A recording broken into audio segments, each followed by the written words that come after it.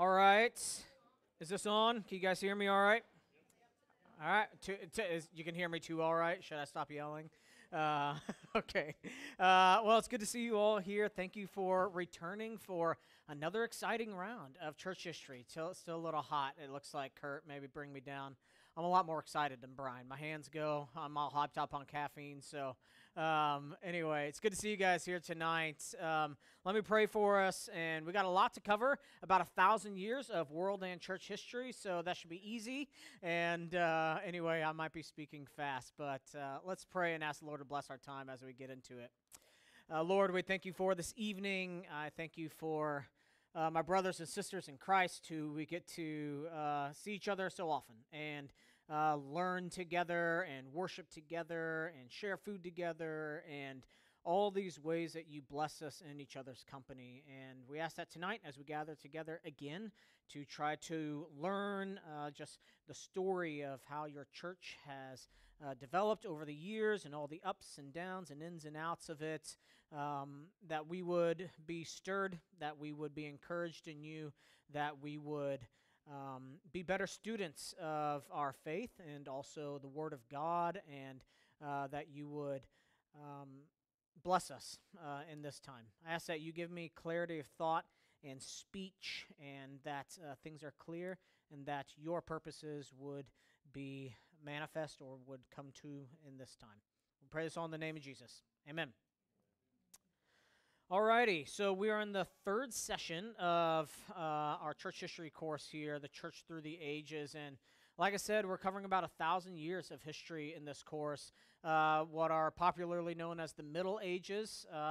Some people refer to it as the Dark Ages. I think that's not a good title for this, and I hope you see a lot of light and goodness and wonder that comes through in this period of church history. As we start, I want to just have some opening comments. I think I chose this period of church history to teach because it's the one that I knew the least about, and I think probably most of us would probably say something similar. It's easy as Protestants who inherit the tradition coming out of the Protestant Reformation to kind of just look at the early church as our history, the church councils as our history, and then they'd just be like, and then it was like Catholic Church for a while. It's kind of a mess. And then our church history starts again when Luther nails some paper to a door, right? And I think that's the wrong way to look at it. We need to understand this period of church history as our history. The Protestant Reformation came because of a lot of developments that were happening in this time, a lot of things that got flushed out by a lot of people that went before the Protestants and kind of paved the ground for a lot of their thoughts and a lot of their critiques and a lot of their emphases. And also I think it's one of the easiest things to do in the world is to look back on church or to look back on history in general and pass easy judgments from our modern frame of reference. But I do think we should try to get ourselves into the mindset as best as we can to this period of world history, which was a chaotic time in world history. And Christianity was just caught up in it. The Christian faith and fleshing that out and the operations of the church were kind of caught up in this pretty tumultuous time of world history and world events. And that means we're going to see a lot of things that don't represent the name of Christ well. And we're going to see a lot of corruption. And we're going to see some people who just didn't do well. But we're also going to see a lot of wonderful believers and a lot of people who are real examples of the faith and people who were maybe doing the best in the system that they had available to them in a lot of ways. And what I want us to do is just see this is our history. Our history is the good and the bad. You don't get to cut people out of your family history just because they were kind of a rough mark. They're part of your history, and they shaped they shaped who you were eventually down the line through God's providence. So as we jump in, I just want us to have that in mind. The first thing I want to do is jump into the introduction here. I have two main bullet points here. The church as East and West and the establishment of the papacy. I put that in scare quotes because I'm trying to see it as an entity. It's not just a church father, as all the fathers or bishops of the church were. They are known as fathers, but it is the papacy. And how did it become the papacy? I'm going to be brief in here, but I'm going to start in the 4th and 5th century. How did the church become east and west? This is really important in what we're talking about, and really, it's really because of this. Remember, the Christian empire is kind of what takes hold after Constantine, and because of it being merged into these imperial leadership dynamics, some of the imperial leadership structures are going to flesh out in the life of the church. It just kind of makes sense. It's the most efficient. And so as Brian gave us in this map that he showed us last week, there were these major cities in the Mediterranean world that kind of led the church in this day and age, these 6 major cities. And it was Carthage, it was Alexandria, it was Jerusalem, it was Antioch, and it was Ephesus, and it was Rome. And the bishops of these cities were kind of the big bishops of their area, and the other smaller churches in their area that were outside of the major cities were under their control. It was just kind of the way it worked out efficiently, and that's just how the imperial dynamics worked out and how leadership happened. The bishop in Rome obviously became the most prominent pretty easily because Rome was the capital city of the entire empire. And so the bishop of Rome becomes very important. It's usually one of the most educated bishops and one of the most well-known bishops in the church that ends up getting that role. And so that becomes the primary seat of leadership in the church. They at least carry a lot of weight. In the 4th and 5th century. Something interesting happens. Constantine moves from Rome to Constantinople, actually a city that was called Byzantium. And so tonight I might refer to the Byzantine Empire. This is just the Eastern Empire that took root in Constantinople. All those go together. East is Byzantine, it's Constantinople. He moves the capital to there, which means that the church there now becomes very prominent because it's the main church in the main city of the empire, right? And actually at the Council of Chalcedon,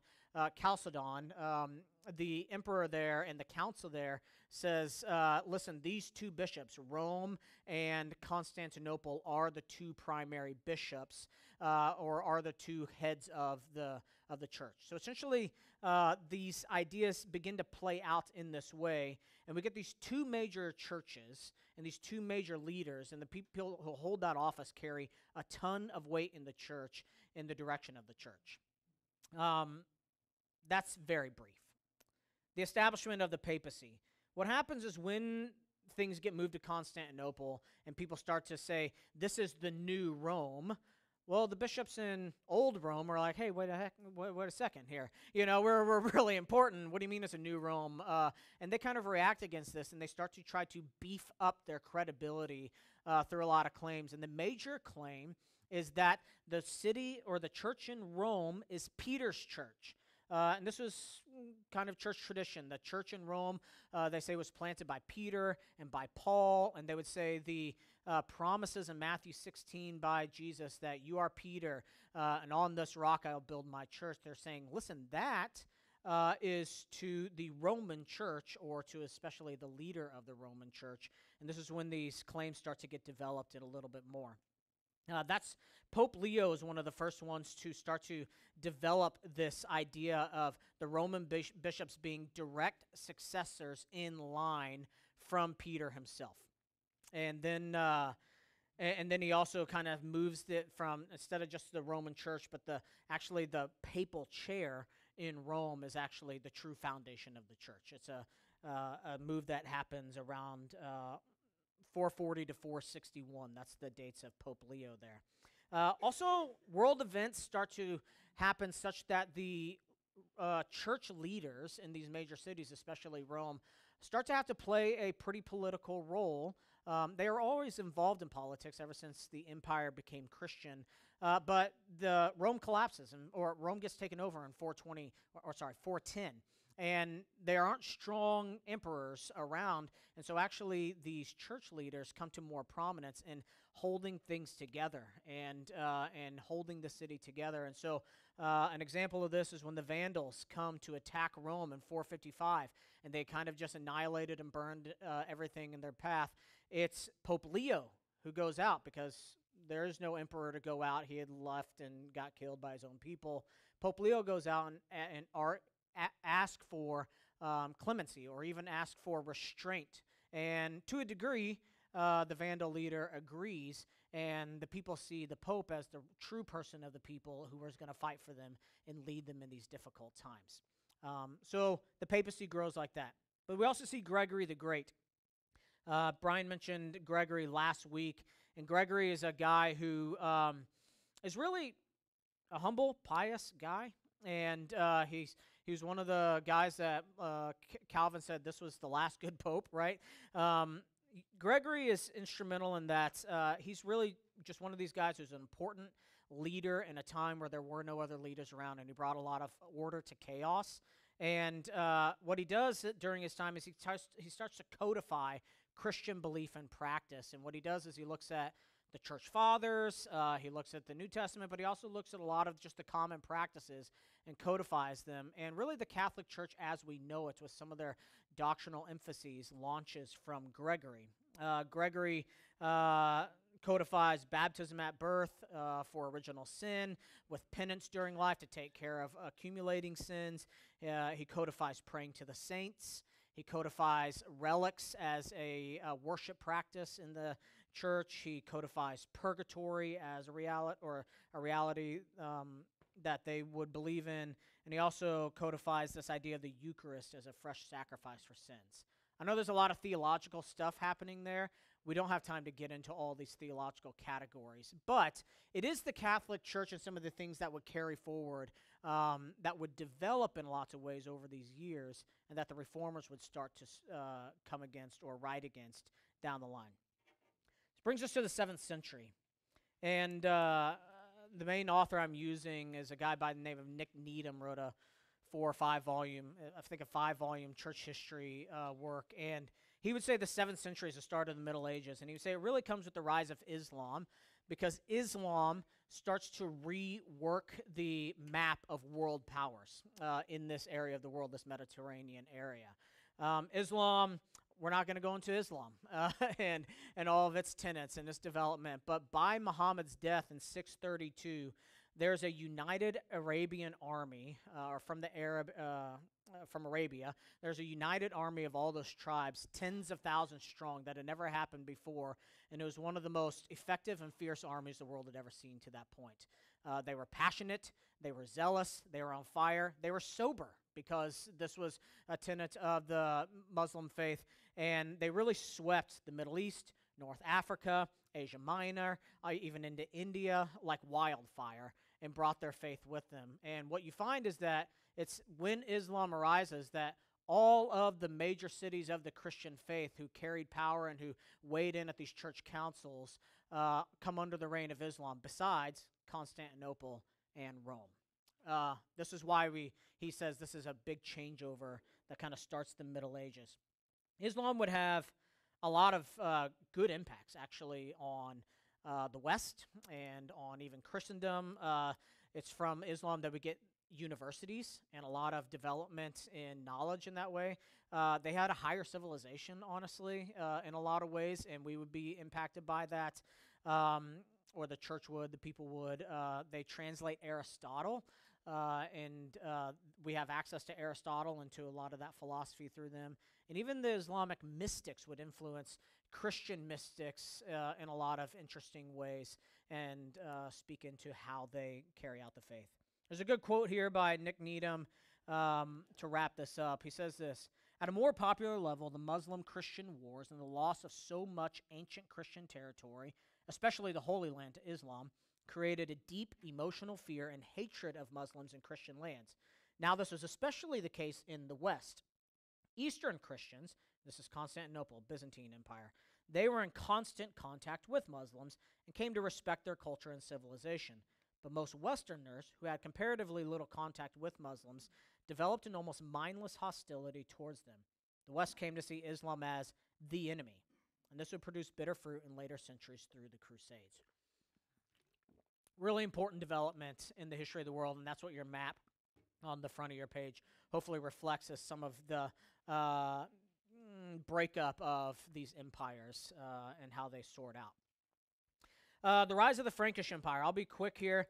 It's in this time that the tribes that would be the Frankish Empire get converted to Christianity. Essentially, a guy named Clovis in the 5th century. His wife is Christian.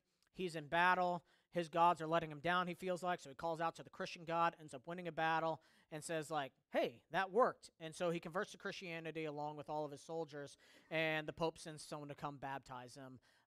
This is very, very important because the French nation, or it's not really a nation at this time, but these Frankish peoples will develop and be kind of a big power in Europe, and they will work hand in hand with the papacy in a lot of interesting ways, and we're going to see this in the next section here, and that's the Holy Roman Empire and sacred kingship.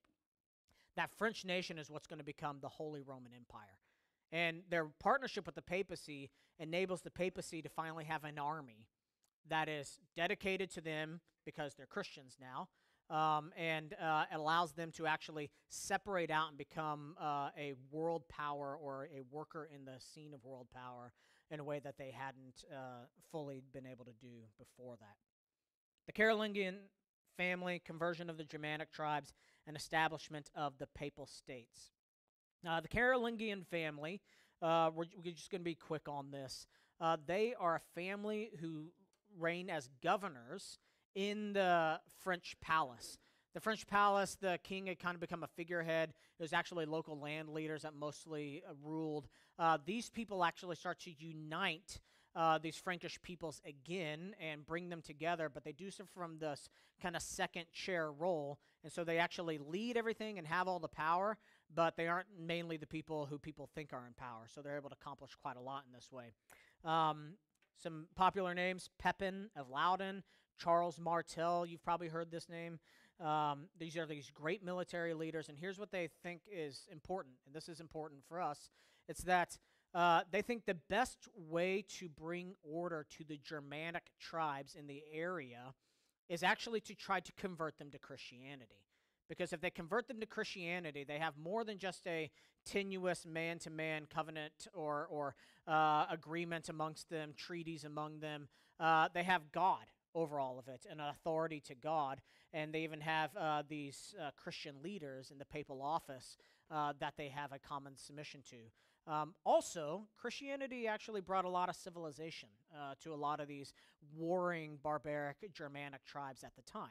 And so they actually send a bunch of missionaries, and they plant a bunch of monasteries.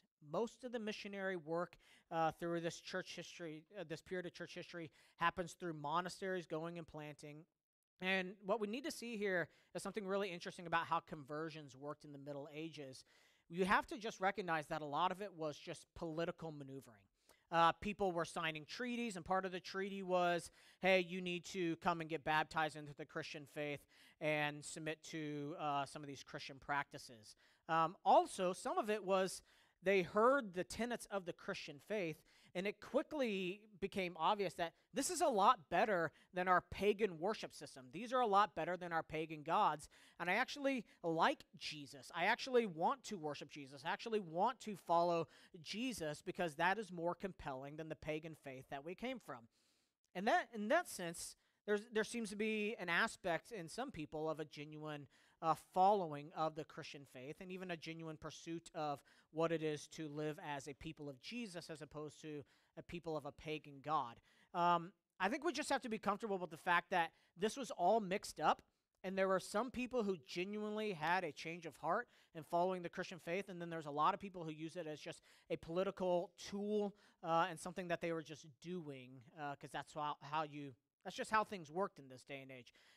You gave up your gods and you adopted the gods of someone else in a lot of this warring and a lot of this political back and forth.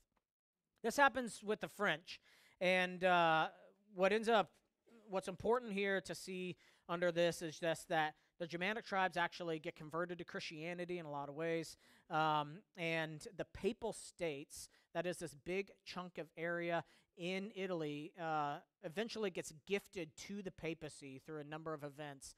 And the papacy in this time now has a big, massive land where they are the sole owners and they have their own economy. And now they actually become a self-sustaining world leader to walk alongside a lot of the other world leaders at the time. These are some big developments that help the papacy continue to gain in power. Charlemagne. Charlemagne is one of the most important people in this period of history, one of the most important people in history in general. Charlemagne founds what is going to be known as the Holy Roman Empire and has an idea of sacred kingship, which will last for a couple hundred years. Well, maybe not a couple hundred years, but about 150 years. And this idea of sacred kingship meant that it is a secular ruler, a king, who is over both the political scene, but also over the church. And now, this is not that dissimilar to what Constantine would have seen. Constantine would have seen himself as lord of both the church or the faith, and then also the political power that was the Roman Empire, right? But this kind of gets revived under Charlemagne, and he's really the one who creates, in the words of Nick Needham, the first great Western empire since the fall of Rome in 410. What do I need to focus on here? I'll just note a couple things that were important about this period of church history. First, Charlemagne seemed to be someone who genuinely loved the Lord Jesus. He genuinely adopted the tenets of the Christian faith. He genuinely wanted the church to thrive and to be a good, righteous institution. He had a lot of these dynamics. He was a zealous person for the Christian faith, as it was understood in that time and as it was kind of expressed in that time. He also was a guy who was a secular leader and wanted to extend power and to conquer tribes and to expand his territories, right? This is also kind of just what people did in that day and age as secular world leaders. What happens under Constantine is a lot of missionary work, a lot of monastery planting, a lot more of this converting Germanic tribes into the Christian faith. And it builds a gigantic empire of people who all have a common faith and a common identity that's focused in the Catholic faith. At this time, there's something of a renaissance called the Carolingian Renaissance. The Renaissance here, we're talking about a time of developmental civilizational development and education focuses that really shapes a culture. And so he surrounded himself with a bunch of the best Christian scholars of his day and age. He really emphasized education throughout the empire, so he started developing schools in a lot of the monasteries and in a lot of the churches, educating people in the Christian faith, educating priests, and educating even just people who would go into secular leadership in the Christian faith and in various other things. And this is where this idea of sacred kingship comes up. Charlemagne really saw himself as kind of a good king of Israel, right? The good kings of Israel were important, or stood before God alone and fleshed out God's rule in the earth, both on the political scene and in the spiritual life. And he kind of thought that this was the type of role he was supposed to play, and really he starts to make a lot of decisions in the Christian church. Some of the important ones are he is the one who adds what is going to be known as the Filioque clause. Good gosh, I had it down and now I'm stumbling. Filioque clause to the Nicene Creed. The Filioque clause is important. It's that part in the Nicene Creed where we see the Holy Spirit proceeds from the Father and the Son. Those three words. Those three words are one of the biggest reasons that the East and West end up splitting, and the Son. Really what it does is it sparks a whole different understanding of the East and West, understanding of the Trinity and the things that they prioritize and how they thought that fleshed out both with God in and of himself and also God in relationship with other people. The Western Church had followed this clause, or it kind of stated with the Nicene Creed for years, but they hadn't actually put it in officially. Charlemagne is actually the first one to put that in officially, and this becomes one of the events that widens the rift between East and West. We can talk maybe more about that in the Q&A, some of the differences in the East and West. I know I kind of skipped over that on the first page, unfortunately. He also standardizes church worship all across the empire. So he writes a book of liturgy with homilies that are going to be read. So it's when you go into a church in any place in the empire, it's the same homilies that are read, it's the same worship liturgy, and all these things, and this becomes pretty standard. This empire lasts through his son, but then really collapses. The 9th and 10th century just sees this Holy Roman Empire that's built in the western part of the map there that I gave you. It really just falls into chaos. And this is what they saw as the Dark Ages. And a lot of people there, they really thought that the world was about to end. Waves upon waves of people came to attack and to pillage and to burn. The Vikings are really active at this time, a very brutal people who just weren't very nice when they conquered a place. Loved a lot of bloodshed, loved a lot of burning, right? The Muslims were still coming in and fighting. Muslims were actually probably the most civilized of all the people that they fought against. In fact, the Muslims are going to be, I think, if you think about just war practices, the Muslims are going to be much better examples of that than the Western church is going to be in the time of the Crusades.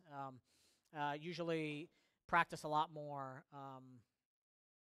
I don't know. They let people worship their own faith to a degree. They don't kill women and children, etc., etc., etc. The other ones are a group called the Magyars from Asia. 9th and 10th century are pretty crazy. And the church is trying to survive. Peoples are trying to survive. There are no really grand leaders who rule their big empire anymore. It really collapses into these small little pockets of land that these lords rule, and people will give up an oath of loyalty to those lords to say, we want you to protect us from these warring tribes that are coming in to attack us. And that's kind of what the 9th and 10th century does.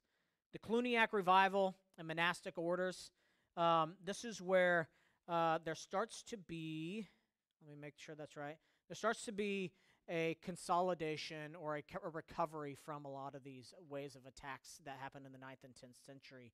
And what happens is a lot of these warring tribes are converted to Christianity. Those are interesting stories. Every single one of them are really interesting.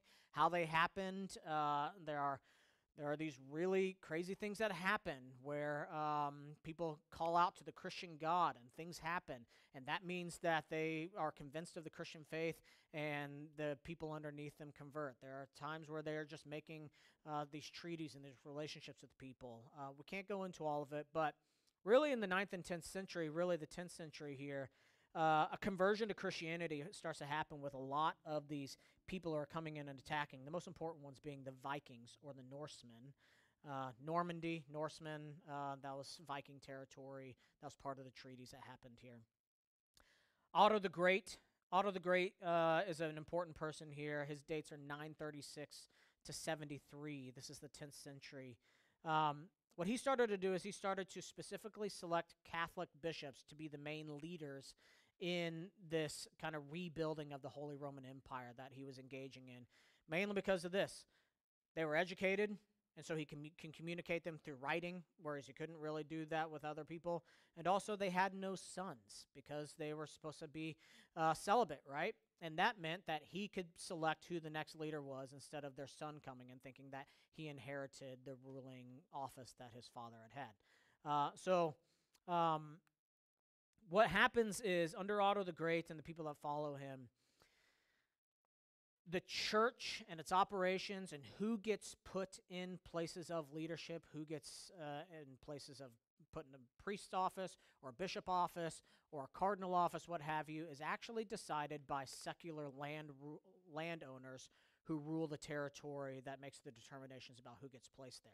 It's really important, and it's going to be something that some reformers here in the church, not the reformers down the line, but some reformers in this day and age really react against, and it's going to shift how the Catholic Church relates to some of these world powers. The Cluniac revival, all I want to say about this is Cluny is a monastery that starts in Cluny, France, early 10th century, and it becomes one of the first monastic orders. That is, They make lots of monasteries that are under the same leadership and all follow the exact same kind of operating orders or way of life, and they share. They communicate with one another and share that, and that's one of the first things that happens in history. They are trying to actually develop good Christian leaders, but what they do is actually end up educating the children of a lot of these kings. And what they're trying to do is they're trying to make good, sacred kings. They're trying to actually replicate this model and put the best of Christian ideals into them while also educating them to be wise and just and effective world leaders through these monastic communities. A lot of great people come from this, and we'll cover one of them here in a bit. They also are the ones who come up with the Code of Chivalry. And the Code of Chivalry, we've all heard about. Chivalry isn't dead. Well, it all happened here, right? At Cluny, these warring tribes, what they were, they're warring tribes. And that's how you got authority, and that's how you're respected in that tribe. And so what we had were these people who were nobles and the sons of nobles who wanted to go and fight wars constantly, but they weren't allowed to because they were answering to other people. And so what they did is they tried to say, this Code of Chivalry is for these people, and we're going to try to take them, use their sword for more virtuous causes. So we're going to say, you can go and fight, but you're going to fight the enemies of people who are bringing injustice. You're going to go protect widows and orphans. You're going to defend churches. You're going to go and fight even for the poor, right? A lot of good things. But especially, you're going to fight for the causes of the church. The knights are going to be the primary people who lead the crusades and go on crusade when those are called here in a bit. Next category, 11th century. We're flying. I know. It's 1,000 years. The cleansing of the papacy and the Hildebrandine reform. As Otto the Great is rebuilding the Holy Roman Empire, the papal office, you notice I didn't really mention it much, right? That's because they kind of just become a pawn of some of the leaders and some of the nobles, or the aristocracy, if you will, of the day and age. They kind of, hey, you got more money, I'll try to make a decision that supports you. Oh, you got some more money, I'll make a decision that supports you. I'm kind of operating at your whims because you kind of have all the power right now. In 1044, so this is mid-11th century, really, sorry, not mid-11th century, it's early 11th century, a crisis point is kind of reached. And a situation happens where we get 3 rival popes that are all trying to say they're the real legitimate pope. Here's how it went down. It's very interesting. We have 3 guys, Benedict, Sylvester, and Gregory. Benedict, Sylvester, Gregory. These are our 3 characters. Benedict is the reigning pope. He is a grossly immoral man. And so he actually gets deposed through a violent rebellion because he's a terrible guy, right? Sylvester gets placed as a new pope. So Sylvester is now the reigning pope. Well, Benedict's followers decide that they want him back in office and they got the power to make it happen. So they actually come back and they put him back in power, and we have 2 rival popes. However, Benedict soon decided, I don't actually want to be pope, and so he sells his papal office to another guy, Gregory over here, right? Sells it. He's like, hey, you want this papal office? He's like, yeah. How much are you going to pay me? Here it is. And he had the right price. So now you have Gregory and Sylvester, who are now 2 rival popes. Both think that they're the right pope, and they have the authority over the church, right? They are the person who is Christ's representative on earth. And this is a mess, except that Benedict, after a little bit of time, says, you know what? I think I actually do want to be pope again. And he comes back. And so we have Benedict, Sylvester, and Gregory. And they all think they're pope, and it's a big mess. No one knows who to follow. Everyone kind of has their followers. This is kind of the state of the papacy in this point. One of these Cluny-educated monarchs, Holy Roman Emperor Henry III, is actually the one who comes and cleans all this up. He's a good guy. Righteous life, pious. He's known for being just and wise. He's kind of the Cluny ideal of someone who's going to come in and exercise the authority he needs to in the church to actually drive it toward more righteous and good ends. He steps in, deposes all 3 of the popes, sets a new guy on the throne, a pretty good pope, a guy who was more worthy of the office than the other three. This is known as the cleansing of the papacy. What happens is this kind of launches an important reform movement in the papacy. People come to terms and they're like, yikes, like what has the papal office fallen into, right? This is supposed to be the head over the church, and this is supposed to be the person who has authority even over the monarchs of the world, we're trying to argue. This is supposed to be Peter's direct successor.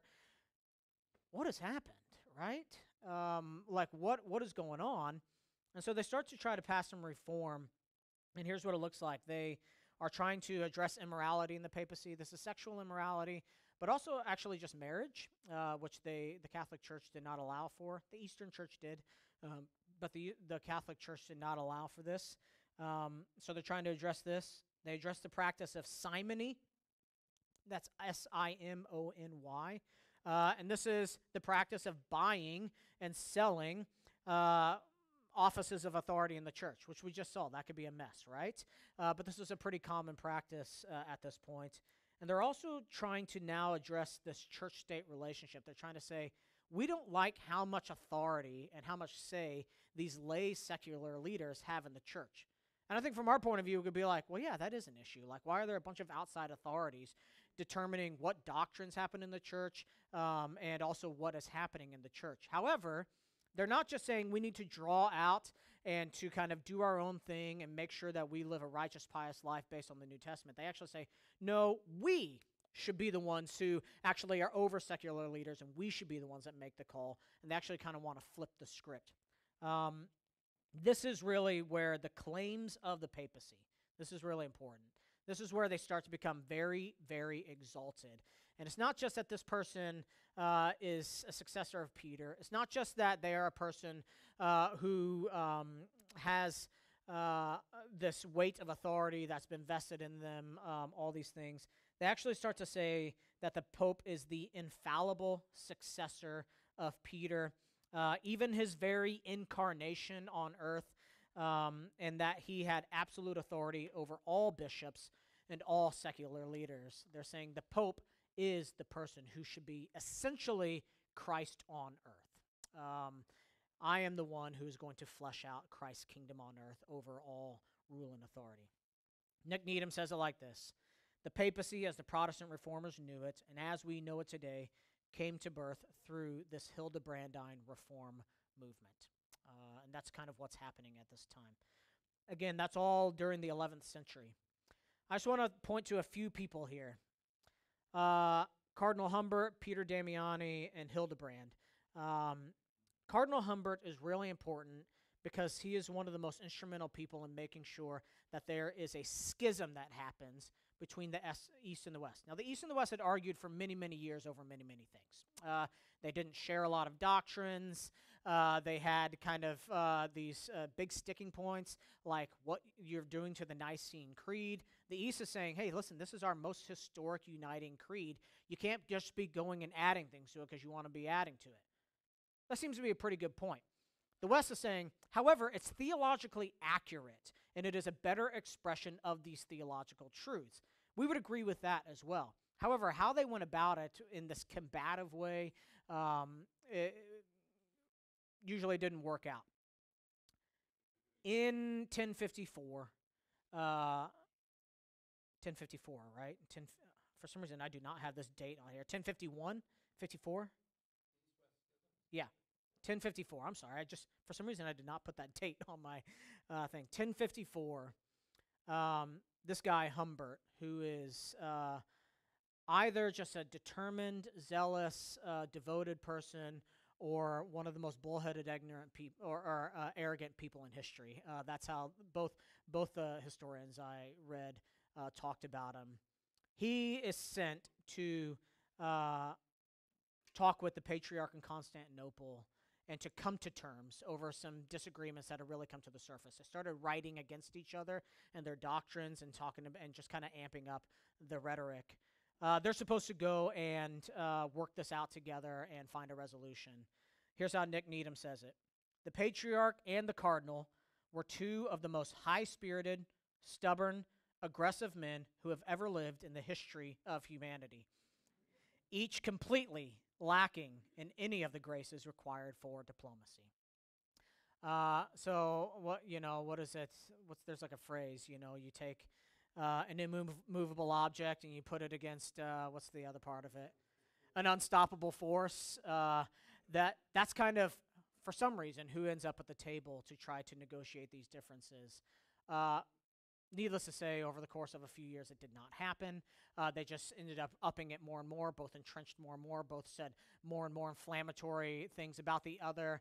And then the Pope dies. Cardinal Humbert is just a representative of the Pope. The Pope dies, and Cardinal Humbert says, "Great, this is my time. I will act in the name of the Pope." And he walks in single-handedly and puts a document in the church, the main church of Constantinople, and excommunicates the entire Eastern Church and all of its followers. Which means he says, you're out of the faith, and you're unsaved. And of course, they respond by excommunicating him and everybody in the Western faith as well.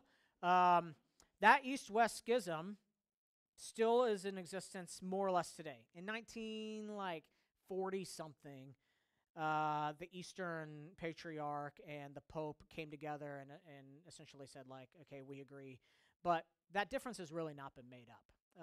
That gets locked in history. This is the one unified Catholic Church that we talk about in the Nicene Creed, excommunicating vast swaths of each other and saying you're not in the true faith. Very interesting. Okay, Peter Damiani.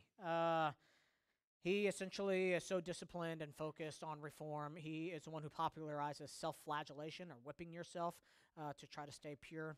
And then Hildebrand. His other name will be Pope Gregory V, a very important person in history. He is really trying to attack this idea of sacred kingship and try to pull the papacy out from under the control of secular leaders and put it over them instead. And what he does is he kind of gets after the Holy Roman Emperor Henry IV.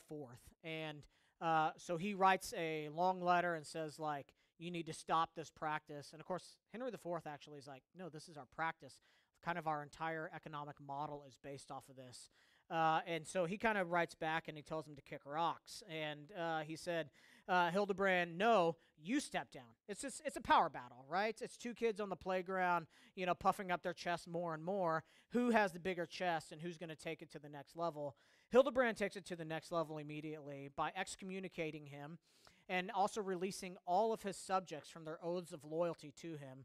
And so in about a moment, Henry IV loses his entire army and their devotion to him, and now all of his land is up for open grabs for anyone who wants to come and take it from him, right? Good move by Hildebrand. Also, you see that they're starting to wield these spiritual tools for the church, as it were, right? Like this very serious thing. If you need to excommunicate someone for the church, they're just using it in pride against the people that they don't like and that they clash heads with. Here's how this works out. Very interesting. I'm sorry. I want to tell you these interesting stories in church history. Henry actually comes to repent to Hildebrand, who's actually at Cluny right now. But Hildebrand does not want to accept his repentance, because the moment he does, it means all of his people that he released from their oaths of loyalty will then be back under their oaths of loyalty to him, and now Henry will have an army, and he knows that it's going to come after him. So he's kind of stuck. He's like, I am the head of the Christian church. I'm supposed to accept a repentance that someone brings. I also definitely don't want to do this because I know that it's going to backfire on me. And so he makes Henry IV stand out in the cold and snow for 3 days, barefooted, with his wife and children as they were trying to repent. And finally, he accepts their repentance.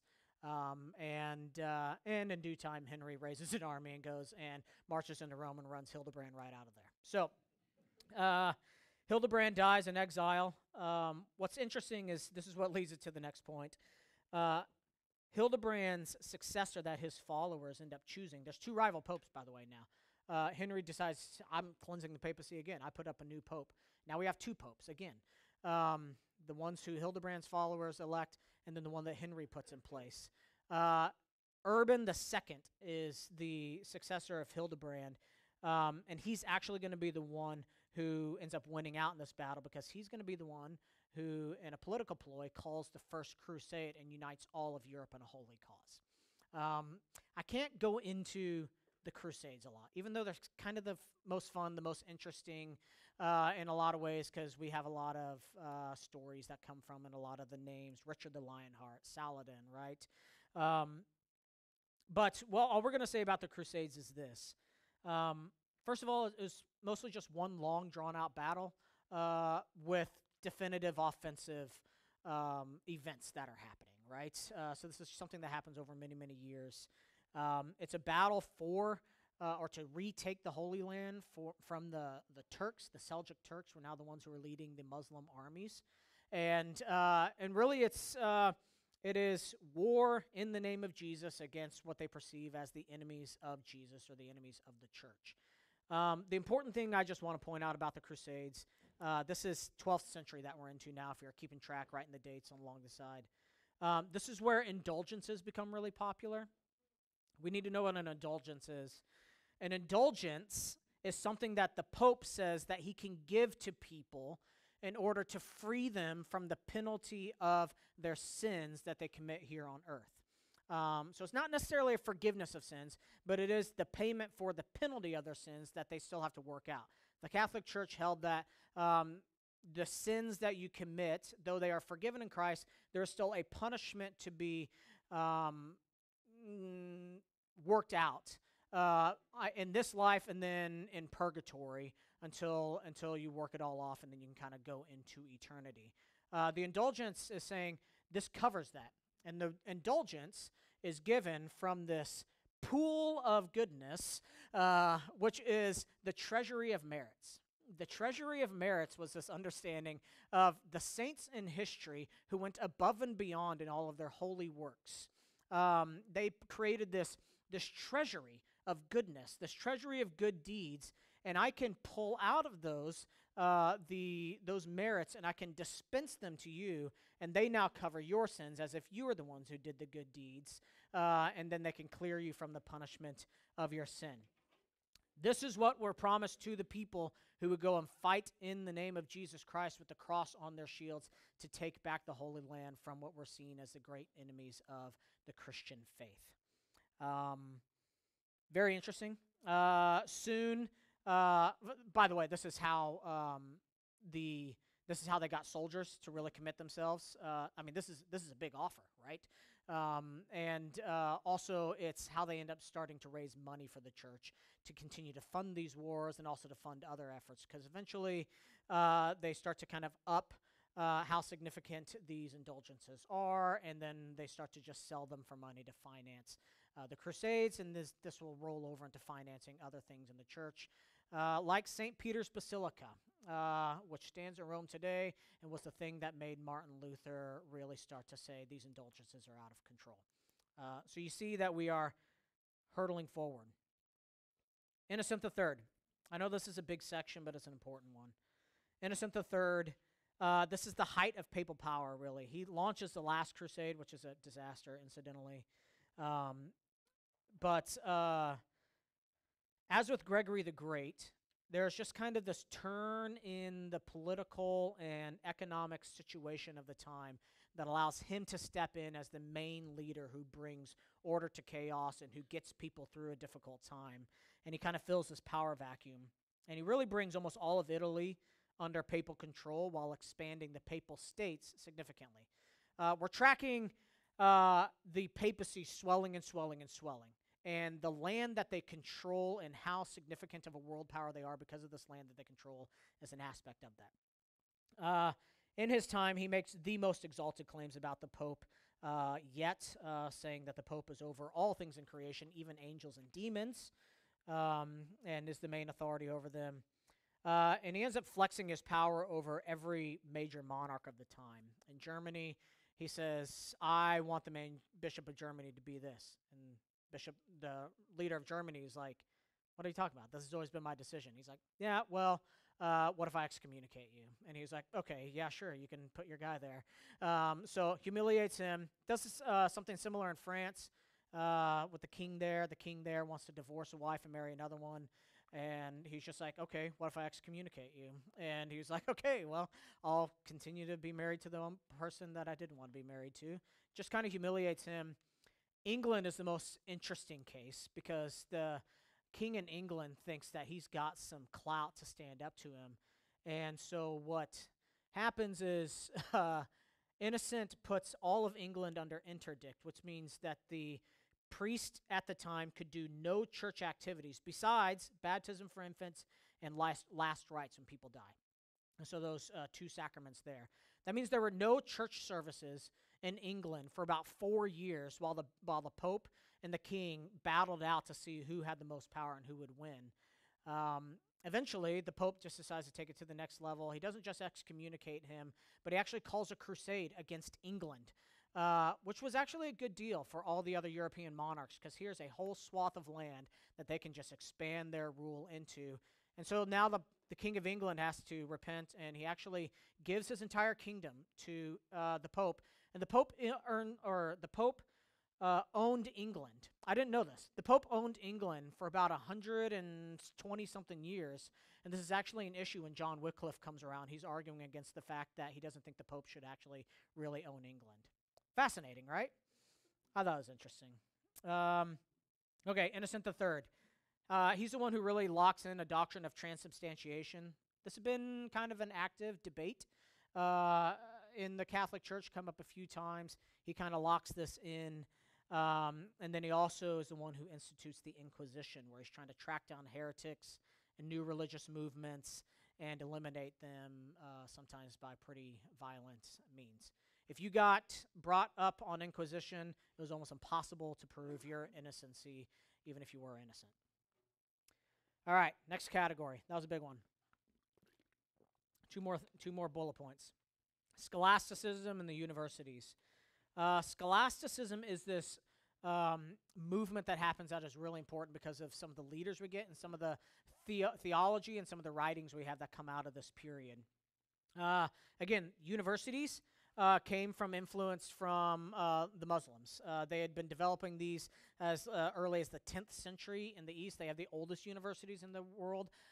They were much more advanced in medical, scientific, mathematical, philosophical knowledge, and so finally the West kind of benefits from this, and they start to develop universities as these seats of education.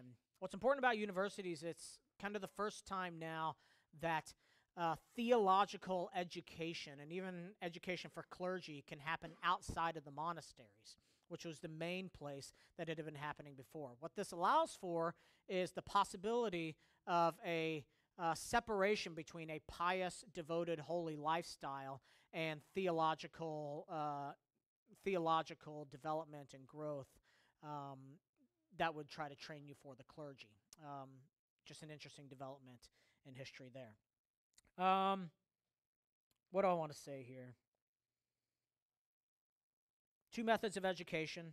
The first was just a lecture, kind of like this, but they didn't have access to a lot of books, so they would read a big portion of the book, and then the teacher would give comments on it. The other one was a popular thing called a disputation, and this is important because a lot of writings will be written in this style that are important to the Christian faith. A disputation is they would take two statements from authoritative sources, and they seem to contradict one another. And so they would put them both up, and then someone would have to step up and give all the merits and demerits of this statement, all the merits and demerits of this statement, and then they would have to say, can these two statements come together and complement one another, or can they be brought into unity, or can they not be? What it did is it made people really good at logical thinking, logical discourse, reasoning, seeing both sides of an argument really well, etc. That was a main way of education.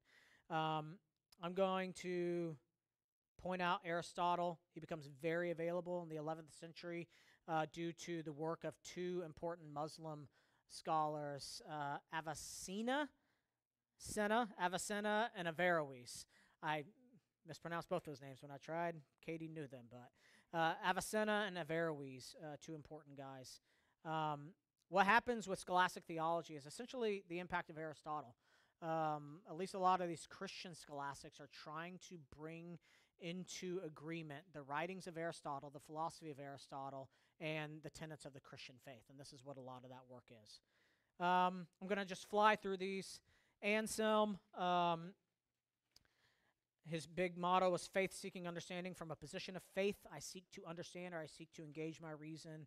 The monologion and proslogion are him trying to prove the existence of God through pure reason, something that they did a lot then, trying to see the difference between faith and reason and where they merge and where they don't. Cur Deus Homo is the first systematic theology of the atonement that's written, which is really important. Peter of Abelard, Sic et Non, is a disputation-type book where he takes the tenets of the Christian faith. So he takes authoritative Christian teaching, the church fathers, the Bible, and he starts to say, here are statements that seem to disagree with one another. Can they be brought into unity? We saw a disputation today in our sermon this morning. Brian read a passage from Hebrews, and he said, this is what this seems to say in context. And some people think this says this, and that it would set off these other passages that we read about the promises that we have for our salvation. And then he said, these are how these two statements stand together in unity. That's kind of like a disputation. It's an example of it, right? Something that we thought offset one another or that contradicted, they actually are unified if you can explain them well. So we see something like that. Peter Lombard, known as the father of systematic theology, his 4 books of sentences is very similar to Sic et Non, but he offers solutions to all the difficulties and contradictions, or he tries to, and therefore he starts to create a systematic theological approach to Scripture and to church teaching. He's the first one to come up with, or to define the 7 sacraments of the Catholic Church, and also to speak of them not just as signs of grace, but as causes of grace. That's what that phrase, ex opere operato, means, that these are things that grace is inherent in. Thomas Aquinas. We live in a place with a lot of the top Aquinas scholars in the world, so I'm not going to get into this a lot. I'll say the interesting things. Thomas Aquinas wanted to join the Dominican monks at a young age, and he went. His parents didn't want him to join the monks, and so they went and they captured him. And they brought him back to their house, and they imprisoned him. And they didn't want him to go into monastic life, and so they brought a woman in to try to seduce him so that he would get seduced and then therefore not be able to go into the ministry. Pretty fascinating. It didn't work, and he got out of there. He's known as the dumb ox when he was growing up because he spoke so slowly, and people thought he wasn't very smart. Ends up being one of the most brilliant people and one of the most impactful in the entire history of the world, not to mention the church history. 2 books. The most important one is a Summa Theologiae. It says it's his systematic theology. He never finishes it. His big contributions to Catholic theology, you can see there. The big, most important one is he really substantiates transubstantiation and gives a full-out explanation of it based on Aristotle theology. I'm not going to be able to get into that. Rumblings of Reformation. This is the last section. Getting into the 14th and 15th centuries here, we start to see that over time there are things that would be Reformation-esque, or that would be a similar argument that the Reformers would bring up, or would be something that kind of actually makes the Reformation a little more plausible. And so I'm going to draw attention to a few of those. First, this isn't on your outline, but this is really important. From 1347 to 1400, the Black Death swept across all of Europe and killed a third of the population of all of Europe, about half the population in some locales. If you can imagine that.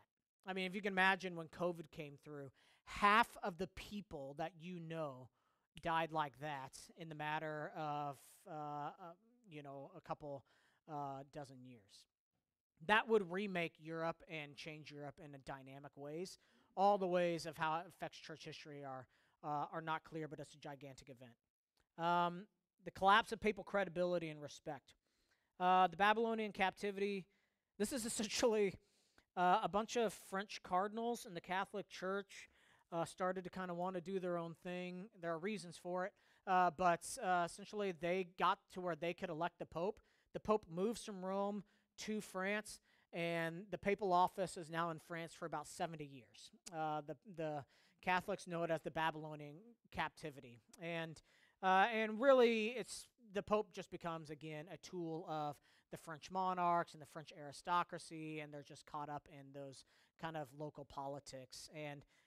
And the papal office obviously loses a ton of respect and credibility from this. The Great Schism is one of the most important things that happens in papal history. 1377, the papacy comes back to Rome under Gregory the 11th, and the Pope after him is an Italian, and he gets elected. This is great. It's not a French Pope. That way he won't go back to France, right, and continue the charade where a person who's supposed to be sitting in the seat of Peter is for some reason over in France. So this is important. To make sure this happens, they kind of had a mob that developed to make sure this guy was elected. However, he did get duly elected by all the cardinals in the Catholic Church according to Catholic law. A few months later, 12 of the 16 of these cardinals rescind their decision, say it was illegitimate because of the mob rule, and elect a different guy, a Frenchman, to that role. That guy goes to France and says he's the true pope. This guy stays in Rome, says he's the true pope. Both have been duly elected by the cardinals of the Catholic Church by a majority. And this exists for about 36 years, a schism in the Catholic Church where there are two active popes, each with different nations, different peoples who follow the different ones. Of course, they excommunicate each other. And so it's a mess. It doesn't get resolved until 1414. All that to say, the Catholic Church starts to lose a lot of its credibility. People start to say, like, hey, there are some issues with these claims that they're making, and they aren't really living up to them. And then you see a number of reform movements that happen in the Western Church in response to the moral failings. We've seen these in the past. But here we start to see some theological groups that are coming up, or even some theological emphases that I think lead to some of the things that the reformers are going to emphasize and actually say that this is a part of church history. We stand in the tradition of church history. People have been saying this for hundreds of years. It's just now that the movement is finally taking place. We should see that the reformers stood in a reformed tradition. People had tried to reform the Catholic Church because it was a mess. People had tried to reform the papacy because it was a mess at different times. This was a good thing. The reformers wanted to do the same thing. It's just they end up getting excommunicated, and they have now the strength to start their own movement. It ends up becoming the Protestant faith. 12th century dissenting movements, the Waldensians, they were excommunicated, but they end up developing a lot of these tenets. Most people would call the Waldensians the oldest Protestant body in the world today. Still exist in Italy. 12th century, these guys came around, came to a lot of these positions here and survived. They were heavily persecuted, but they survived, and they would end up joining up with the reformers in the 16th century. Petrobrusians, most of them were actually killed, and so they kind of dispersed into other groups, but you see their tenets there. The 13th century preaching monks, these are the friars, the gray friars, the white friars, the black friars. These are these preaching monks, and they're going around and they're really emphasizing the importance of preaching the word of God as instrumental to the growth of people in the Christian faith. And they also are emphasizing that people should have a real knowledge of the New Testament. They want to preach and disciple in the common tongue of the people. And even one of them comes up with the idea of the grammatico-historical interpretation of the Bible, which is the interpretive model that we still say is the most viable interpretation model that you should bring to Scripture today. And it's one of the main tenets that the Christian reformers would use as well. Qualify that statement a little bit. 14th century Catholic mystics, I'm not going to go into those, but you can see that statement there. Thomas à Kempis, just put a star next to his name, The Imitation of Christ, wonderful book. It's about walking with Jesus in every aspect of daily life. People still read it today and find a lot of good things that help them in their walk with the Lord. Let's talk about John Wycliffe real quick.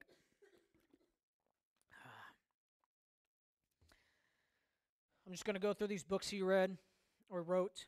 John Wycliffe was in England a little before the Great Schism and then throughout the time of the Great Schism, and really started to critique the Catholic Church and the papacy heavily with these books. The Truth of Holy Scripture, he essentially argued for something similar to a scripture or sola scriptura there.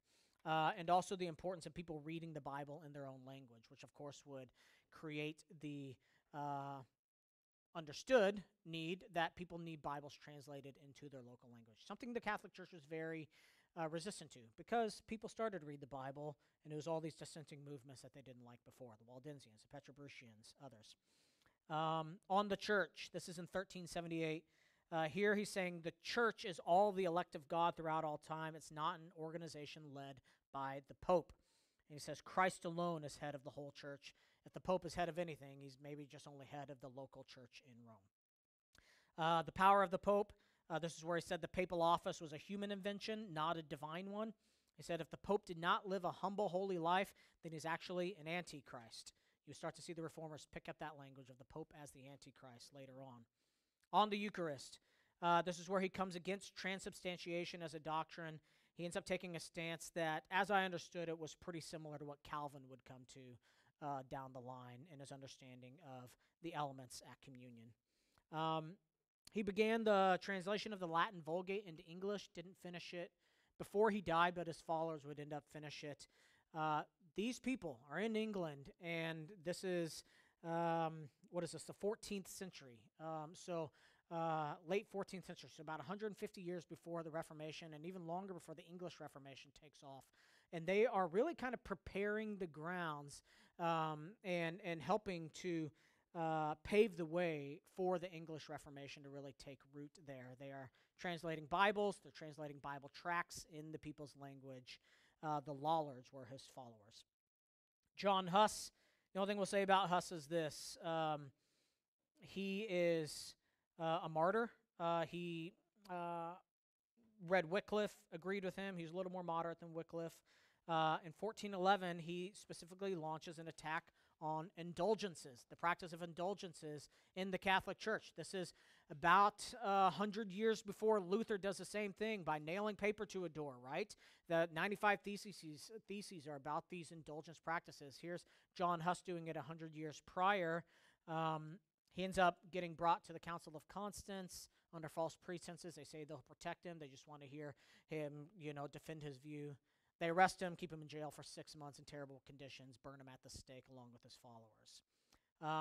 Interesting enough, this launched a civil war in Bohemia, which is modern-day Czech Republic, and the Hussites end up getting some awesome military leaders who fight against these crusades that are called against them and beat back every crusade that comes against them for 14 years. So the Catholic Church has to negotiate with them, and they get to stay in the Catholic Church. And it was always a tenuous relationship. Obviously, when the Reformation came around, they just joined the Reformers. Woo! 1,000 years of church history. Good job, Brad.